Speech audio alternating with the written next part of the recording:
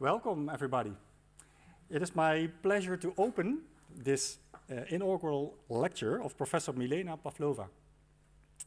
My name is Stef Kremers. I'm the Vice Dean of the Faculty of Health, Medicine and Life Sciences, and I'm the Pro-Rector of this academic session. Milena has been appointed Professor of Health Economics and Equity. And as professor, Milena will continue to build on her pioneering work on formal and informal payments for healthcare services in the Central and Eastern European region. While Milena grew up in Bulgaria, I think we can nevertheless claim her as a little bit of a success story. She came to Maastricht back in 1996. She just told me on a Matra scholarship from the Netherlands Ministry of Foreign Affairs to study the Master Public Health. And she and impressed each other enough to stay together, and so she continued and pursued her PhD with a scholarship from the European Commission. Milena rose through the ranks as assistant professor and later as associate professor of health economics. A big and bold, and I dare to say, trailblazing career, seeing as an international and in particular Eastern European academics at were not as much a given then as they are today. Even more impressive when you consider that all teaching in gezondheidswetenschappen was completely in Dutch. And teaching can provide a very steep learning curve, also for our teachers. Milena is a senior editor of the renowned academic journal BMC Health Services Research, and the chair of the ESFER Working Group on Economic Evaluation and Healthcare in Europe. She is also a member of the scientific board of the Netherlands Red Cross, a place that I personally shared with her for a while.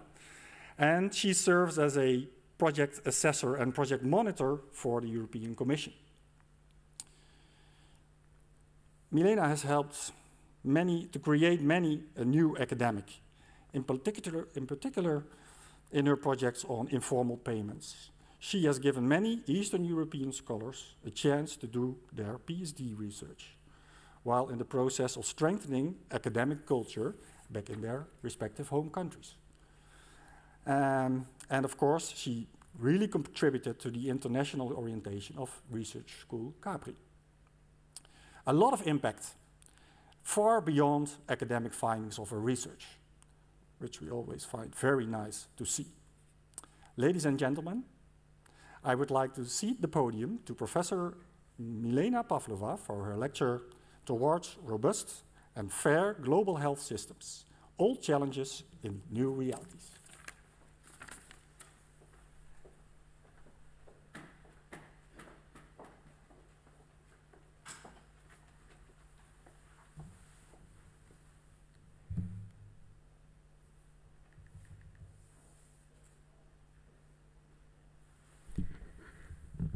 Dear Pro-Rector, members of the Executive Board of Maastricht University, of the Faculty of Health, Medicine and Life Sciences, and CAPHRI Research Institutes. Dear family and friends, I'm so pleased to see all of you here today and to give to you my inaugural address in this beautiful hall where 20 years ago I stood to defend my PhD thesis. In my address, I will reflect on the global health systems and the challenges they face from the perspective of my research and in relation to the chair given to me.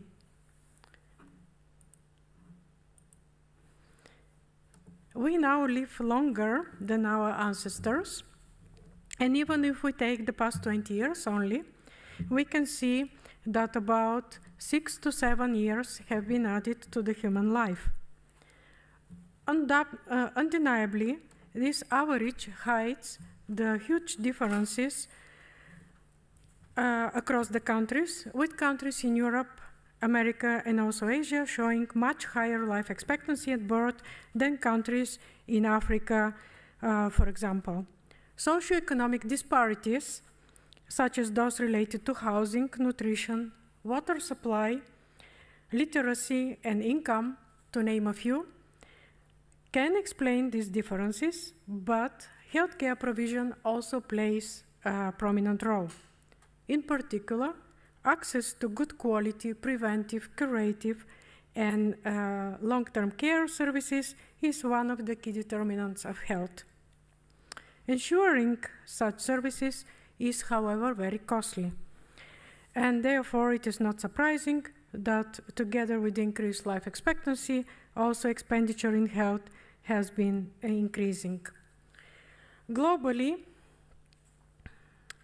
we can see that during the past 20 years, health expenditure has increased from about 600 to nearly 1,400 international dollars per person per year.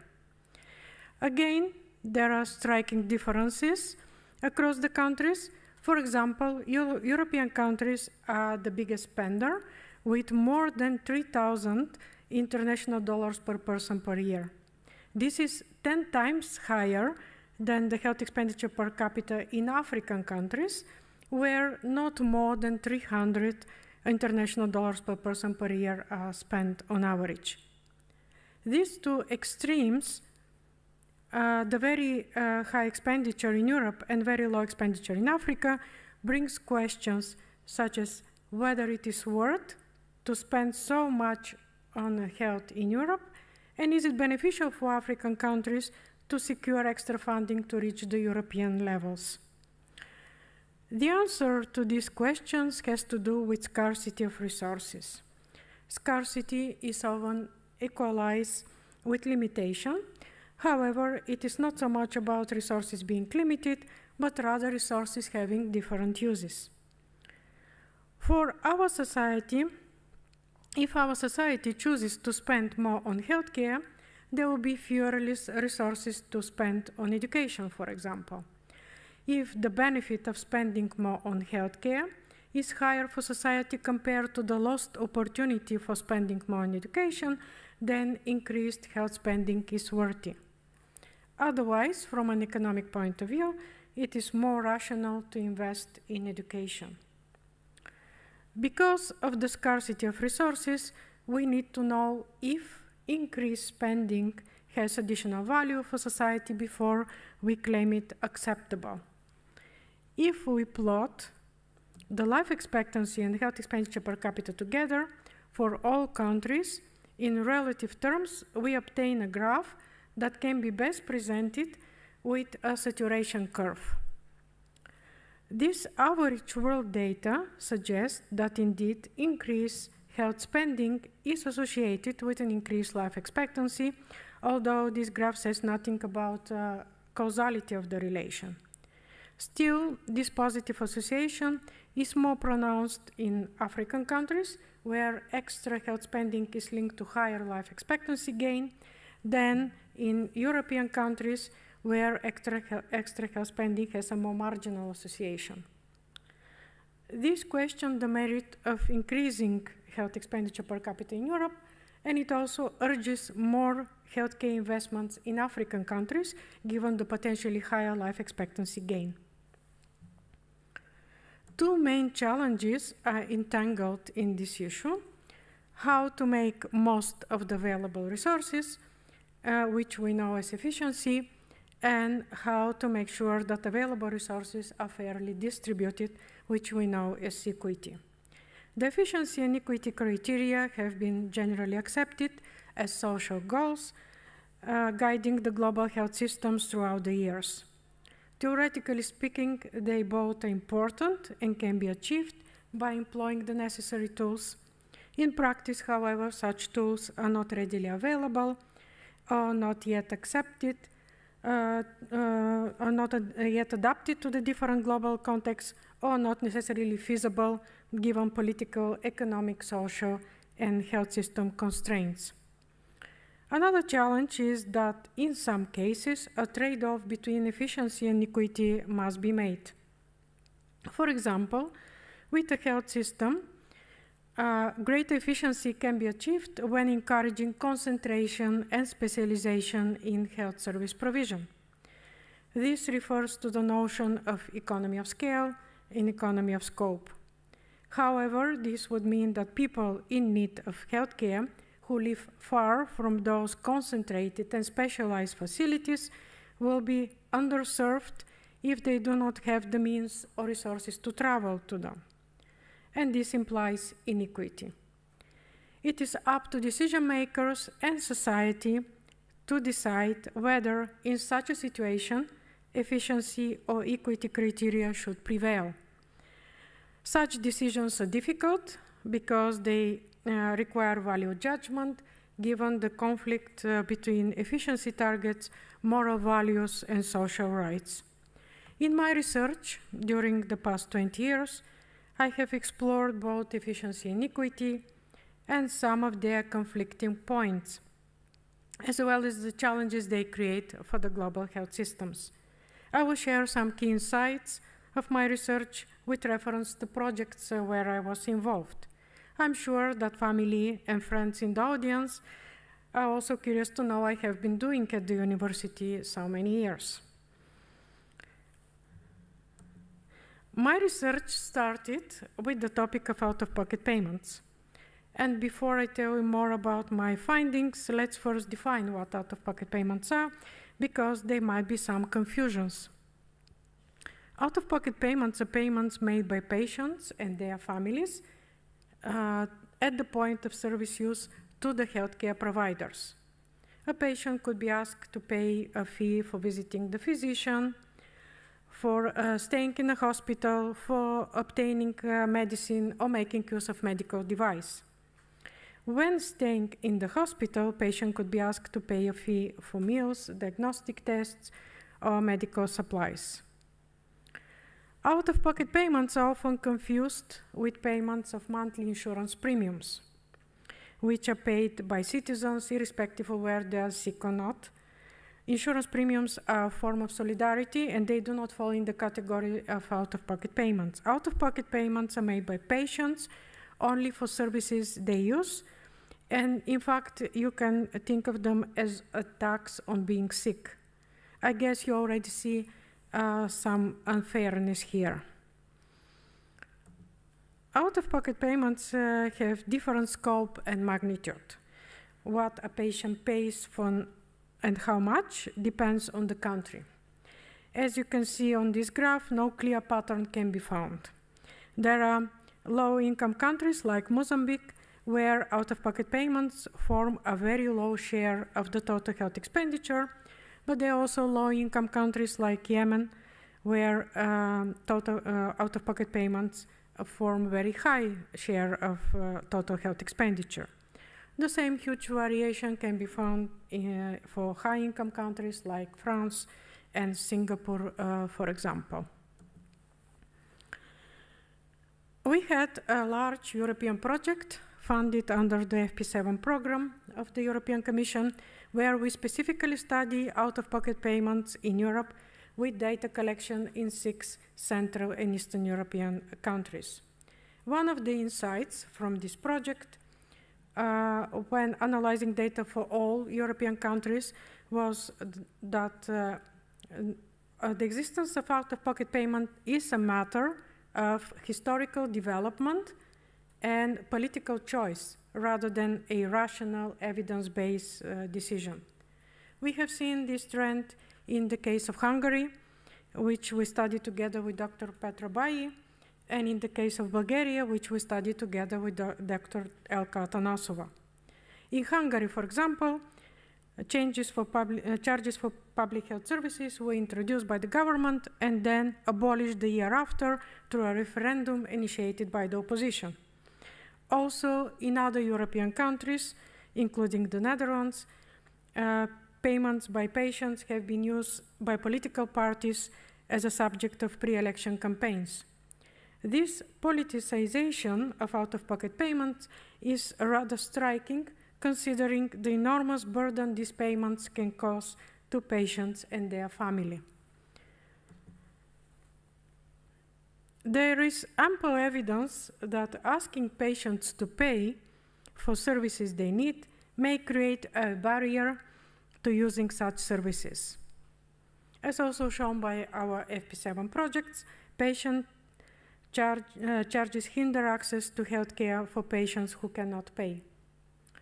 About 1/3 of patients surveyed in Bulgaria, Hungary, Poland, and Lithuania indicated that they had either needed to borrow money or sell assets or pay for healthcare, or otherwise they forwent care to avoid such payments. In Romania, in Ukraine, this share was nearly 50%. So every second patient struggled with making payments for healthcare. Also, a more recent study for Poland, carried out by Dr. Marzena Tambor and me for WHO Europe, confirmed that the situation had not changed substantially. In this project, we studied catastrophic out-of-pocket payments and their impoverishing effects. Let me explain a bit these concepts. Households spend each year a certain part of their budget on healthcare, and this spending is given here with the red arrow. As a result of this spending, the household budget is reduced, and this reduction is the drop from the blue point to a red point in this chart. Because the household budget is reduced, less can be spent on other things like buying food or paying for education, for example. Such change in the financial situation because of healthcare spending can affect both lower and higher income groups. The reduction in the household budget due to healthcare spending is not necessarily a problem, but it becomes a problem when the reduced budget goes under a given acceptable threshold, shown here as the dotted line. What is acceptable can, of course, vary across countries and settings, and there are also various ways to estimate this dotted line, but I will not go into the methodology discussions here. I just want to summarize some of the situations. When the annual household spending on healthcare is higher than the dotted line, then we say the household experiences catastrophic payments, which is given as situation C here. Catastrophic payments mean that the household had to borrow money or sell assets to cover the healthcare costs, or in other words, the household spending has exceeded the household capacity to pay for healthcare. For some low-income households, the annual healthcare spending is not only catastrophic, but also pushes the family below the poverty line. And we call that impoverishing effects. For other households who are already poor, healthcare payments can even further push them into poverty. The methods for estimation of catastrophic payments and their impoverishing effects are statistical methods that are widely applied in the literature, but there are still some methodology discussions. In particular, the group of being further impoverished, the group here, has been overlooked in previous studies, while it can be quite sizable. We have measured catastrophic and impoverishing out-of-pocket payments for healthcare in Europe in the two projects that I mentioned before, and also in small-scale projects in South Africa. For example, the project run by Dr. Chipo Mutiambizi, and in Myanmar, project run by Dr. Chao in Mint. Recently, we have also started new projects on this topic in Bhutan and Nepal, for example, within the framework of universal health coverage. Here you can see some selected results for countries with a very different geographical location. The results are comparable to a certain extent because we use the same or very similar measurement methods, although the study population differ and we cannot make direct conclusions. Nevertheless, the results show that catastrophic out-of-pocket payments and their impoverishing effects are not just a problem of low-income countries, as you might think, but they are a problem in all kinds of settings. Therefore, it is important to monitor these payments and take actions to diminish them if we want to achieve fair global health systems. These kind of studies, however, fail to capture another important equity problem, and this is the problem of foregoing services. To avoid the burden of out-of-pocket payments for healthcare and to meet other needs, some household members might simply choose not to use care or to use less care. Avoiding necessary care can further worsen their health status and can have devastating effects in terms of increasing disease severity, decreased quality of life, and eventually a longer stay in hospital. Depending on who is hospitalized, this could also mean inability to work and loss of income for the entire household. Measurement of foregone services is rather difficult because it is difficult to determine whether services are foregone because the health problem was minor or because of barriers such as out-of-pocket payments or traveling costs. Nevertheless, it is crucial to monitor this indicator as well to better understand to what extent health financing arrangements in a country protect its population. If asking patients to pay creates such a barrier to healthcare, what is then the rationale for introducing such payments? Of course, patients pay for healthcare services that are used privately outside the basic package, but why are we charging patients for public health services in the basic package?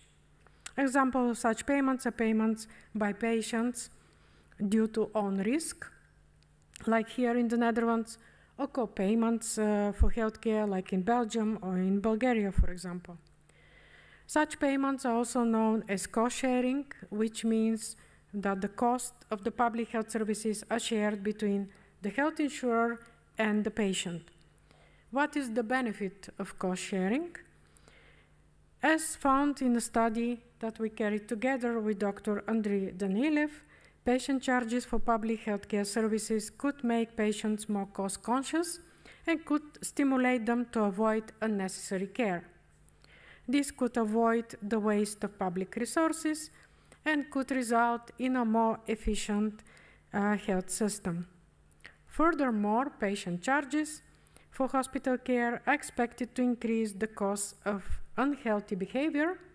So if people know that treatment of illness is very expensive, they will be stimulated to live healthier, like not smoking, being physically more active, or also to seek prevention, including vaccination and screening. These are very relevant theoretical expectations, but so far empirical research has been unable to confirm them, and this was also shown by the results of our project in this area, led by Dr. Reza Razayatmand. Consequently, at this moment, there is still little ground for implementing cost-sharing in the public health sector for efficiency improvement. Another expectation is that patient charges can empower patients to demand service quality that they desire. Also, if collected and retained at the point of service provision, patient charges can facilitate quality improvement locally, which can be crucial in resource-poor settings. The opportunity to generate revenues from patient charges turns them into an additional source of healthcare system funding known as the cost recovery strategy. In fact, patient charges, desirable or not, have been filling gaps in public health funding around the world for many years. This is the case in many low-income countries where public resources for healthcare are insufficient because of economic situation, but also because less priority is given to healthcare. Relying on patient payments to keep the health system functioning is, however, very problematic because patient charges are highly regressive. Whenever patient charge exists, poor people spend a larger part of their income on healthcare than wealthy individuals, and this creates a severe inequity effect. You might already realize that there is also little ground for implementing patient charges in the public sector with cost recovery objective. Another objective assigned to the introduction of patient charges for public services is to deal with informal under-the-table payments, especially in countries where these payments are directly requested by providers. It is expected that by allowing healthcare providers to formally charge, informal payments can be formalized. Let's look a bit closer at the informal payments, as we have some key studies conducted together with Dr. Tatiana Stepurko. The most important feature of informal payments is that they are not registered. There is no receipt or another account of these payments, and I do not mean here some small token of gratitude by thankful patients, but it is about under-the-table cash payment or sizable gifts that have the connotation of bribe. They can be in the form of money, put in an envelope, or expensive present, or in the form of favor exchange, and they can be given before, during, or after treatment. They can be requested by healthcare staff for paying extra attention to the patient, or they can be given by the patient or patient family to ensure faster or better services. They create an environment where even basic forms of politeness becomes a marketable good with a price attached to it. For some of you, those kind of payments might seem unthinkable because they're extremely unethical from a professional point of view, but they are not always illegal because countries' laws and regulation often fail to define their status, and what is not forbidden is often perceived as allowed, especially when there is a practical need of it. In fact, informal payments for healthcare flourish in health systems that are underfunded, poorly governed, and fail to meet patient expectations for quality care. They are a kind of compensating mechanism that can ensure the right care at the right time, even in a failing health system. This compensating mechanism is not limited to wealthy individuals. The survey in the 6 Eastern European countries that we carried out in our FP7 project showed that such payments are made by all kinds of socioeconomic groups for all kinds of services. Let me, however, clarify that informal payments are not specific to the post-communist context only. They are a problem in many health systems around the world, with evidence of their existence also in countries in Latin America, Africa, Asia, and even in high-income countries in Europe like Greece and Turkey. This means that informal under-the-table payments are not an indication of communist past, but they are indication of social acceptance of informalities and bribes. Informal payments affect the health system in a very complex manner. To start with, they undermine the health policy, priorities set by the government. The existence of these payments is a problem for health policy. The informal cash payments goes directly from the patient to healthcare staff in publicly funded healthcare facility and remains unregistered. In view of this, informal payments hinder the estimation of future funding requirements for the health sector. The existence of informal payments can also obstruct the attempt to improve the technical efficiency of healthcare provision. In fact, these payments may introduce incentives for providing less cost-effective care if there are patients who are willing to pay for it informally. Significant quality improvement as a result of informal payments exists seldom.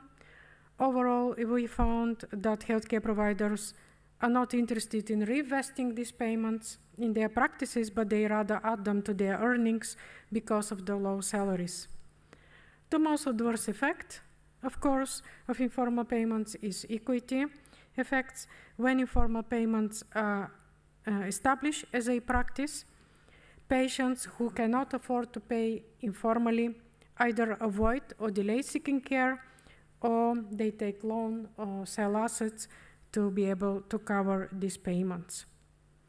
As we also found in our FP7 project, official charges do not have the ability to eliminate the informal payments, and their introduction results in a mixture of formal and informal payments by patients. To deal with informal payments, we need sufficient funding, a good quality of care, and adequate governance. If these factors are in place, the informal payments will naturally disappear, as they did in Western European countries some time ago.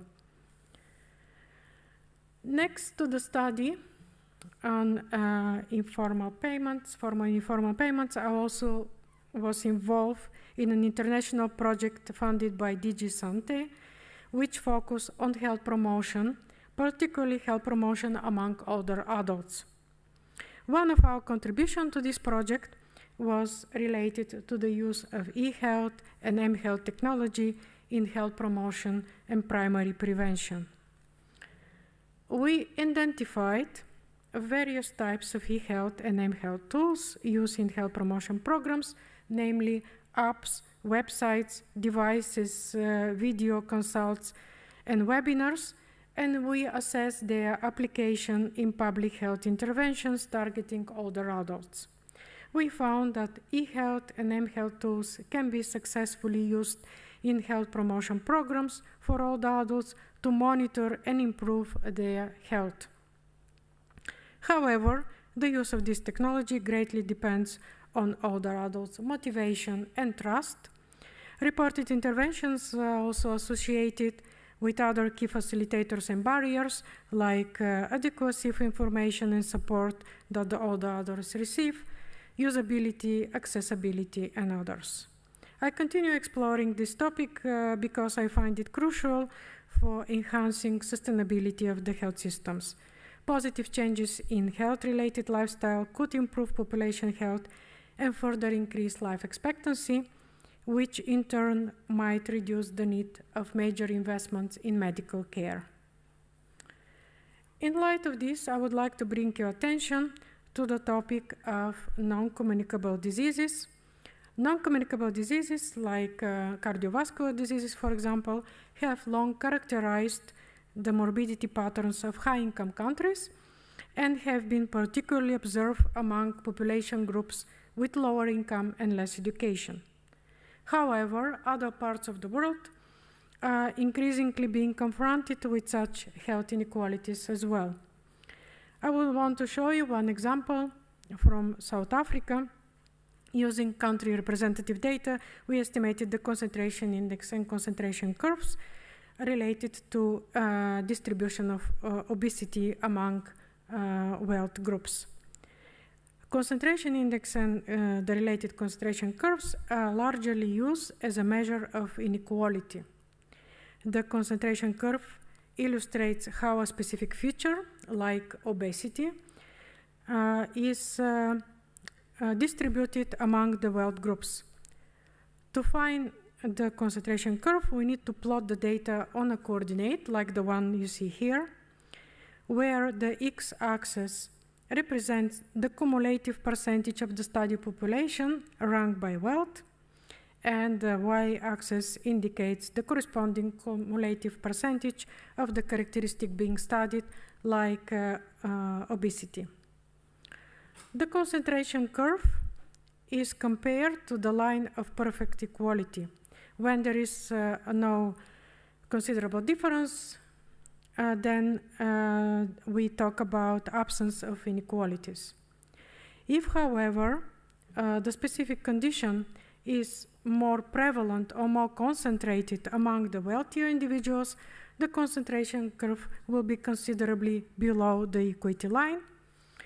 And if the health condition is more prevalent among the poor, the concentration curve will be considerably above the equity line. We can measure the degree of concentration through the concentration index. Let me show you the results that we had for South Africa. As can be seen here from the study result, there is a pro-rich inequality associated with obesity in South Africa, as indicated by the concentration curve located under the equality line. These results contrast the European results, for example, where it shows that low-income groups in Europe are those who suffer more of obesity, while in case of South Africa, the situation is the opposite. Also, we have found that in South Africa, inequalities among men are larger than among women. However, when we look at the distribution of the prevalence of obesity, we can see that more women in South Africa are obese than men. This specific finding is very important and illustrates the fact that absence of inequality does not mean absence of health problem. If the health problem is more equally distributed across the groups, we will not observe it as an inequity, but there still be health problem, like obesity among women in South Africa. Therefore, national health policies should be combined with targeted programs. In this case, in the example of South Africa, they should target not only wealthy men, but also women of all wealth groups. Next to efficiency inequity, in healthcare and public health, I have also recently been involved in research on long-term care systems, and let me briefly share some insights from that part of my research. Long-term care refers to social and medical care provided to individuals who no longer can perform their regular everyday activities due to chronic health problems. Therefore, they need assistance to meet their health or personal care needs. This type of care can be different in form and can be provided by institutions or professionals at the home of the patient or by friends or neighbors. I was privileged to receive the 2016 ACS Award, which I used to study the financing and organization of long-term care systems in Europe, together with a group of researchers. My motivation for exploring this topic was the aging population and austerity measures in Europe at that time that represent major challenges to European societies. They also questioned the sustainability of the long-term care systems. In this project, we outline a general perspective on how European countries fund and organize their long-term care systems and how they intend to do that in future. As we found in this project, long-term care is an important concern for both Western and Eastern European countries. However, the dilemmas they face are very different. Western European countries have extensive long-term care structures established with the support of the state. As governments are pressed to restrict their spending,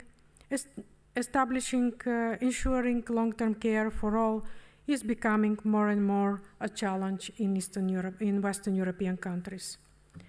In Eastern European countries, the resources for long-term care institutions are hardly available, and long-term care provision is largely a family matter. However, the decreasing family size and increasing number of working women are calling for new forms of long-term care in this region as well. Families can no longer care for all the family members on their own, and they need the support of institutions and regulators. I continue to work on this topic in an international project where we are assessing the effects of care transition, particularly related to the management and financing of long-term care in Europe. Finally, I would like to mention a subject that I find extremely important when discussing health systems, and this is the subject of maternal care.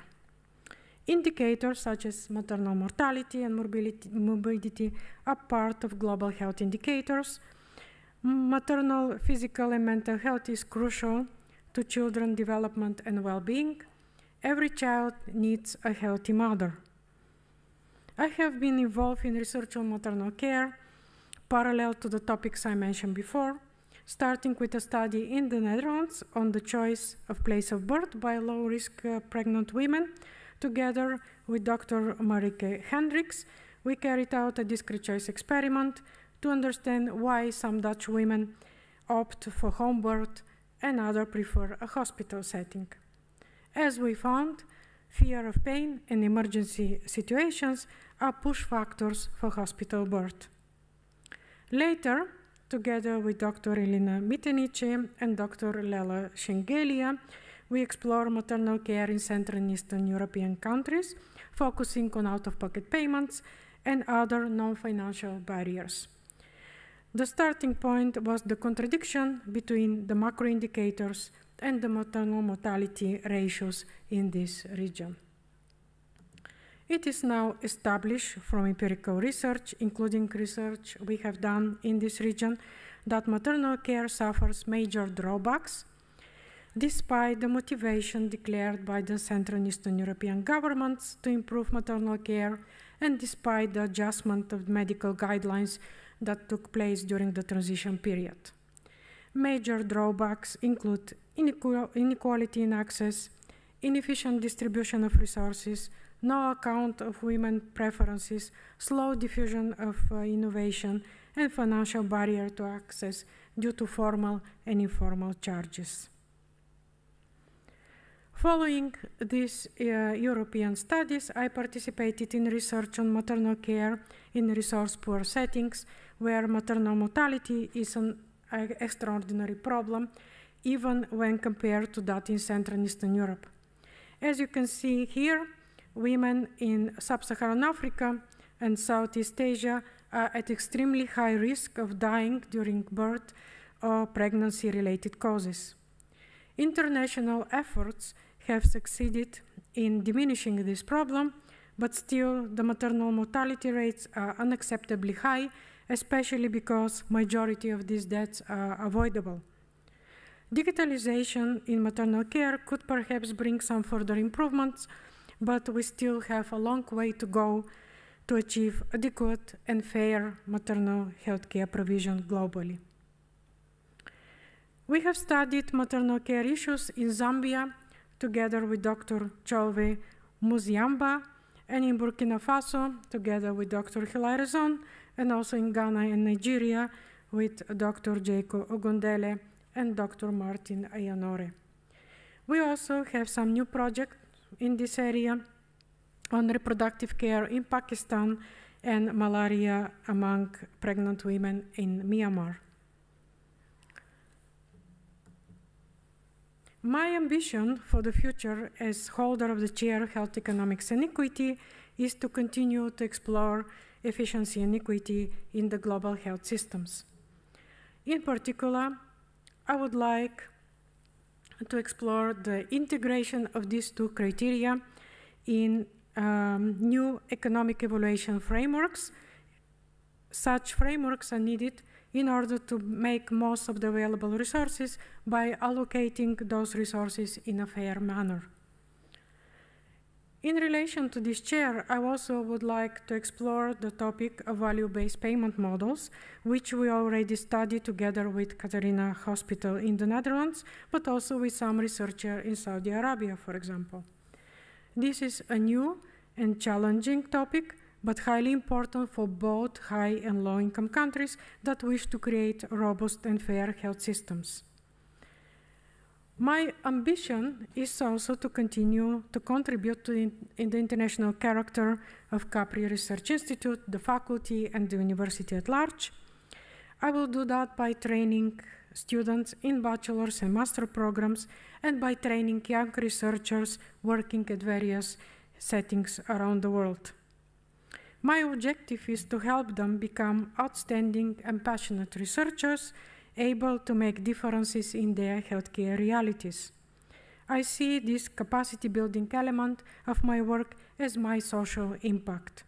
I feel proud of their excellent PhD thesis and thesis defenses, like the one by Dr. Tatenda Ziniemba last December, and also Bobby Presley this Monday.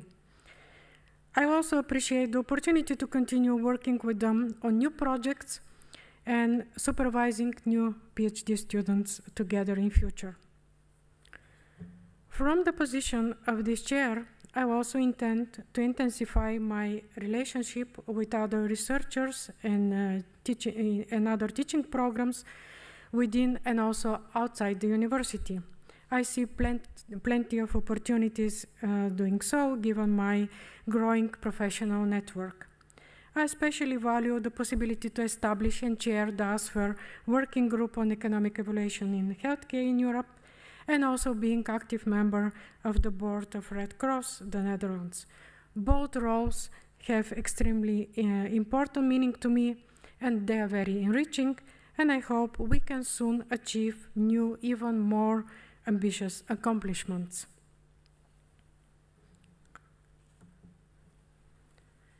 At the end of my inaugural address, I would like to express my appreciations to everyone who has traveled with me through my professional journey. First and foremost, my gratitude to the members of the Executive Board of Maastricht University, of Faculty of Health Medicine and Life Sciences, and CAPHRI Research Institute for making the chair of Health Economics and Equity possible, and also for trusting me. I would like to include in this the former and current dean of our faculty, Professor Albert Herbier and Professor Annemie Scholz, the former and current vice dean, Professor Nanne de Vries, and Professor Stef Kremers, and also the former and current chair of CAPHRI Research Institute, Professor Maurice Zegers and Professor Sylvia Evers, as well as the chair of the Department of Health Services Research, Professor Dirk Roert.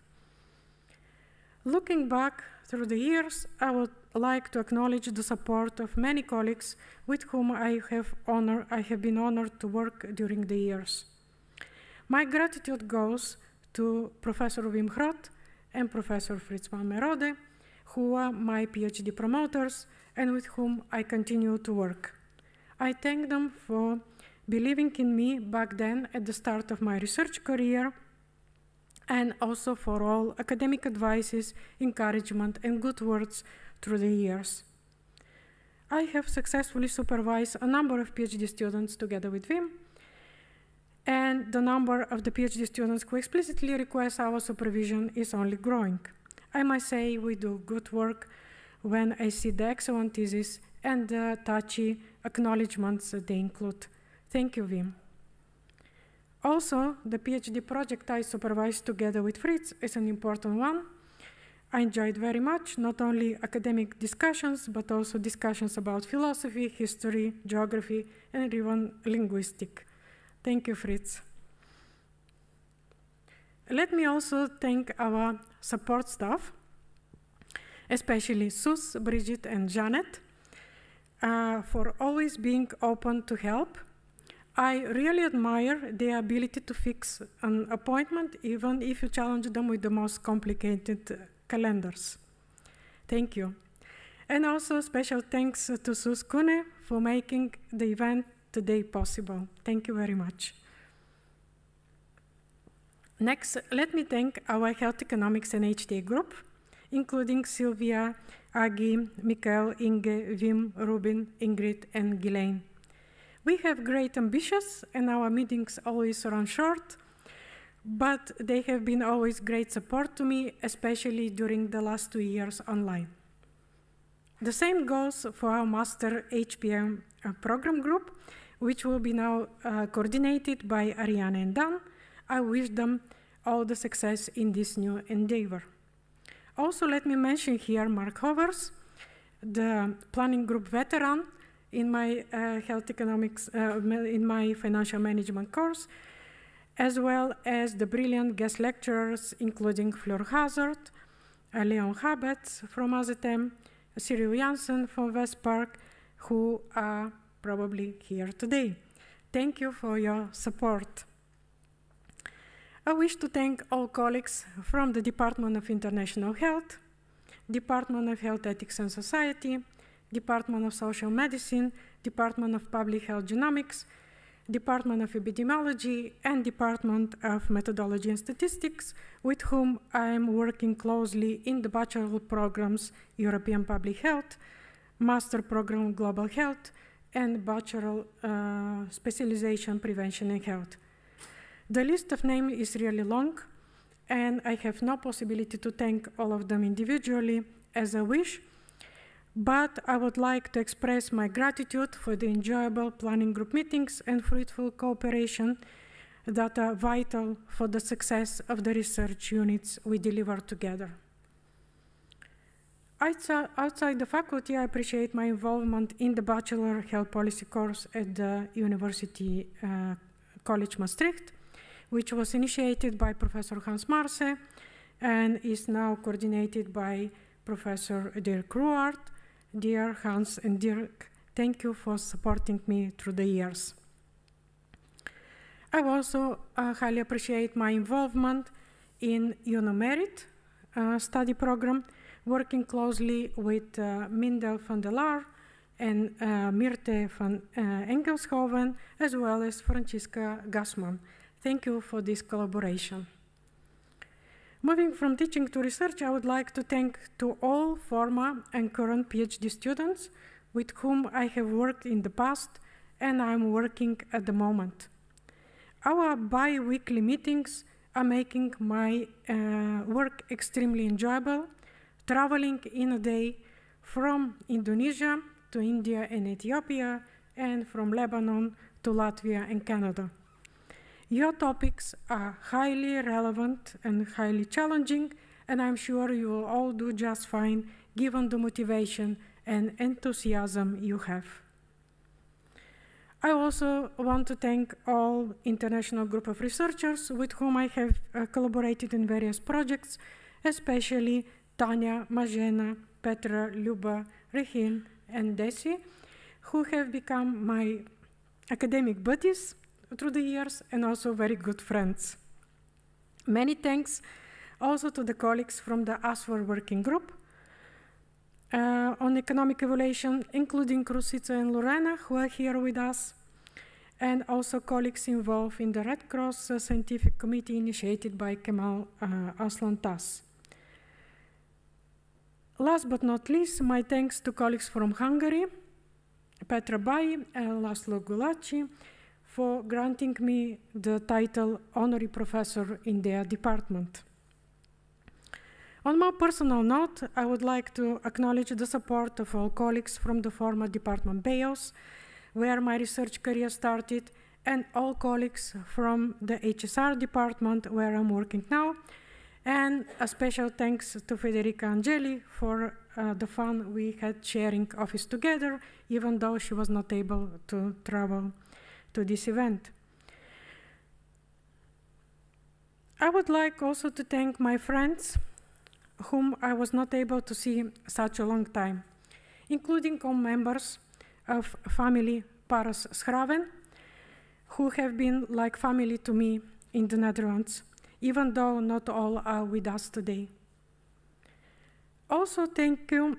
I also want to thank all friends from my Dutch language club, from my Bulgarian Connections Club, from my Greek Connections Club, and from my good ex-colleagues club.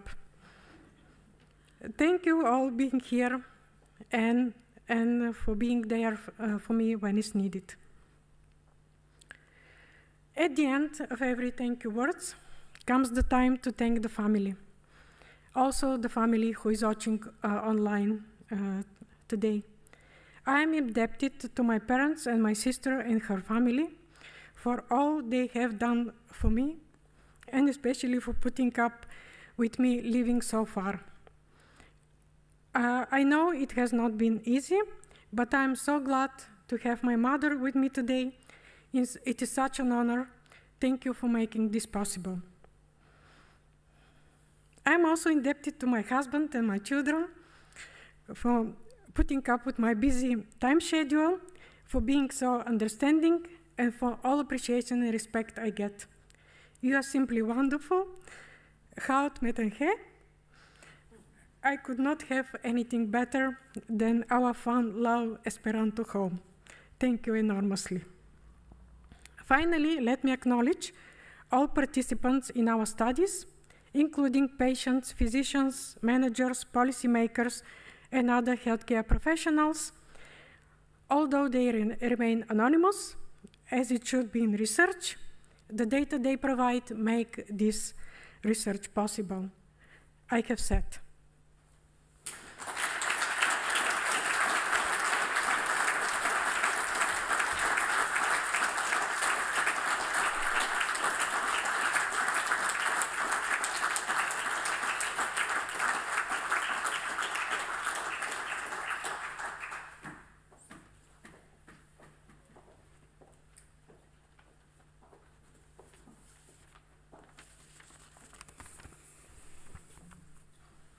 Well, Professor Pavlova, dear Milena, thank you very much. I think after this very nice lecture, it's clear that there's a lot of disturbing inequity to be studied and to be solved. And it's also very good to hear that throughout the course of the years, you have gathered a very large network in order to help you with studying this very important topic in the rest of your career. And maybe we can even toast to the next 25 years at for you today, because this is the point where I close the official part of this academic session. And we will now go to the reception, which is in the garden. And if you will follow us, you will get there automatically. One piece of advice, do not get in the line behind all those professors, but distribute over the garden and look for a moment where Professor Pavlova is available to receive your congratulations. I think no out-of-pocket payments in the reception, no bribes, maybe a small gift, might be nice, but I think Milena is now available to receive your congratulations, and I wish everybody a very nice day. Also the people online, I herewith close this session.